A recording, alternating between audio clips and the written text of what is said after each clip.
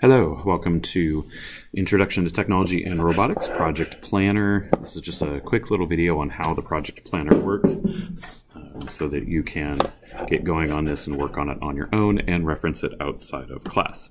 Okay, so to get started here, you've already downloaded it. Each of you has a copy of it in Classroom, and there's instructions in there on how to download it and put it onto your computer in the classroom. Okay, so the way the Project Planner works is it's just kind of a guide for you to put together your project. What you have here is a series of weeks, starting with week 1, which was a couple weeks ago, all the way to 17. That's roughly how many weeks there are to complete your project.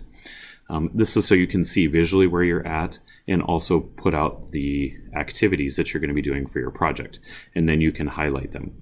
We're going to be using these to meet. When we meet, you're going to be bringing this or opening this up and showing it to me as a way to kind of help me get a picture as to where you're at in your project. Now, I've already done a sample one that I'm going to hopefully be able to open up here for you.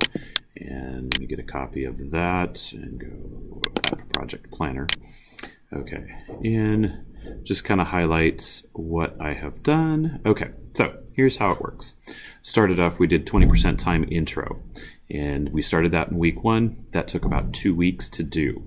And actual start time was we started on week 1 and we got actual start time. So here you can see how much visually kind of where you're at, kind of a bar graph of time, rough time frames. Percent complete is just how much of that activity you have complete. The next part is research app. Plan to start that in week 3. So you'll notice I didn't say plan start 2. This is the week number that you're going to be doing. You're starting the new activity. So and I got that number by saying, oh, it takes me 2 days or 2 weeks to do this. So I added 2 to the first week, and that's how I got to week 3. And I can confirm that here. Okay. Now, actual start is when did you actually start it, and how long did it actually take you? It doesn't need to match. The actual and the planned don't need to match. I can't stress that enough. Don't need to match. There may be something that comes up. It may be that this research takes me longer. So we can adjust the actuals. These should never change. These can change. Okay, so next thing, so it takes me about 2 weeks. You can see I'm about 50% complete with that. It's important that you're honest on this and don't try to just go through and mark everything 100% complete. This is a tool to help you and I keep you on track and kind of record down what you're doing. So the activities are just simply what you need to do, things you need to do. If you need to add in things to that, that's fine. For me, I'm researching the app platform as my second activity or research. That's the web 20% time research. App platform choice, week 4, I'm going to take a week to choose what app platform I'm going to use.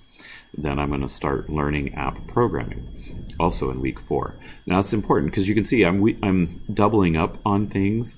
I don't think it's going to take me that long to choose an app platform. So once I choose that, I do want to start programming it and then test and revise. Don't worry if you don't use up all of the activity space.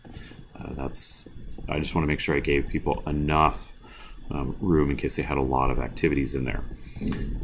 If you have any questions, feel free to email me, but you'll see as you start putting these things in. So let's say let's say this one actually ended up taking you 3 weeks to complete. Okay. Well, okay, I'll put that in there, and you can see it'll update the chart, and it'll update the chart as I go along. So this is just a little visual, and then as you fill in these numbers, it will update that chart. A cool little thing here is if you want to highlight a specific week, let's say you want to highlight week 3. Okay, put that in there, hit return, and then it will highlight that column. Just a neat little tool that you can do. Okay, as I said before, any questions, you can feel free to email me at jgarrett@5schools.com. Basically, we're going to be, and I'll be using these to conduct those meetings throughout the rest of the semester to make sure that you're filling this out and using this. This will be due at the end. The initial due date will be next week, but the final document will be due when you're done with your project. If you have any questions, feel free to email me.